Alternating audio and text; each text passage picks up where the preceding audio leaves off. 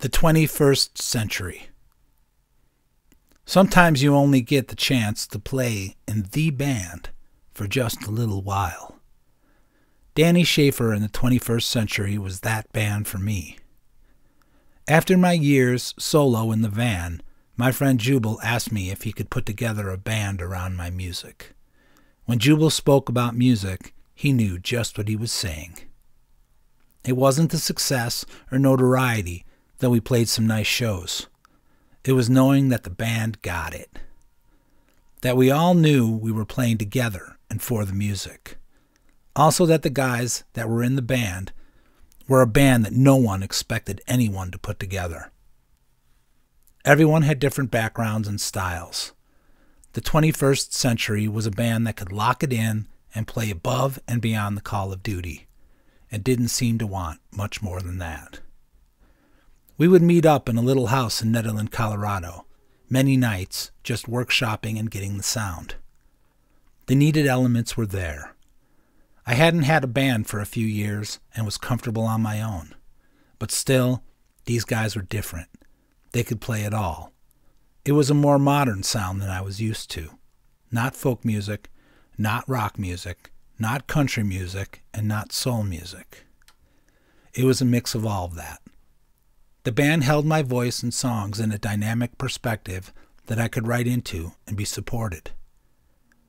My name was on the band, but it had way more than one leader.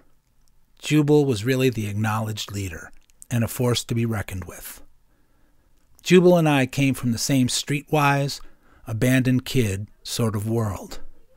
I could tell that when we drove down alleys, he still looked for roofs to sleep on, like I did. And the man could play. He could play anything. We called Detch and Hawk to play keyboards, which meant mostly organ for this band. Detchen was from a different musical background than I was. He had been playing on his own in a neo-soul funk project. We called Chris Ramey to play pedal steel. Chris had given me his number at a gig a couple years before, but I'd never called until this. Chris has musical knowledge and musical history down pat. He is legacy-minded and knows how to use that knowledge to push new limits. Todd May played drums. Todd is from a touring background and plays with more dynamic than most. His drums always sound good. Todd is one of those rare people that would never let you down and always looks a person in the eyes. Just what a band member, friend, and drummer should be. The 21st Century recorded one album under my name for Tolstar called Wherever You Are. We had a brief but quick gigging time, maybe 2 years. At some point, Jubal had met a woman from the Virgin Islands. Needing a different scene, he moved there. We missed him a lot. Though Jim Sullivan came in to play bass and did a wonderful job, we just couldn't get back to where it felt right.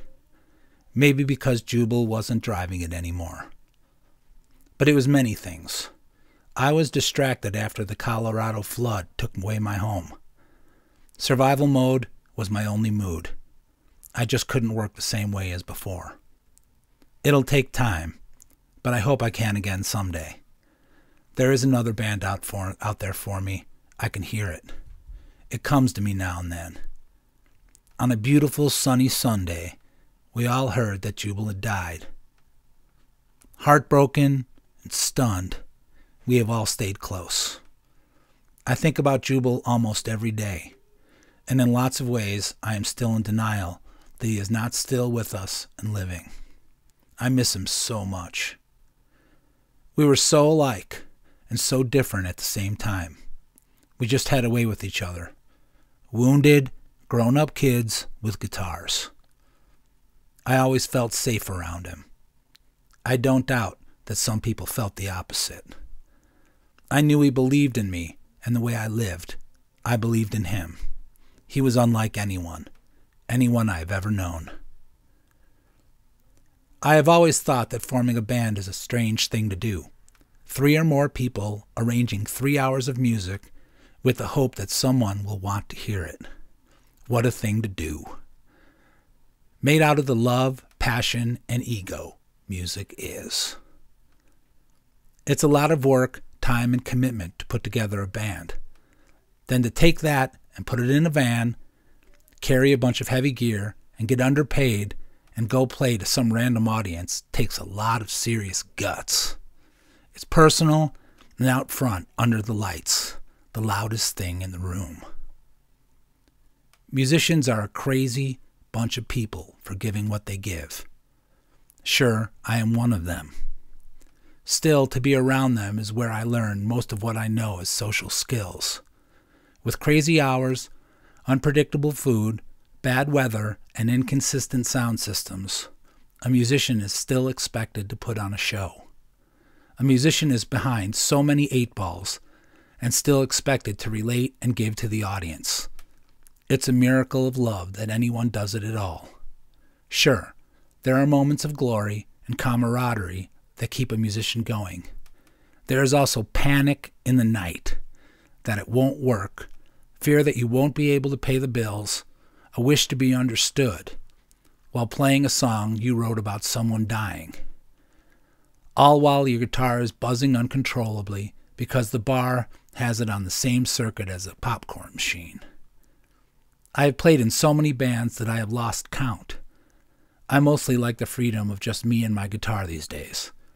But I still play with Chris Ramey fairly often. I can't imagine not playing with him.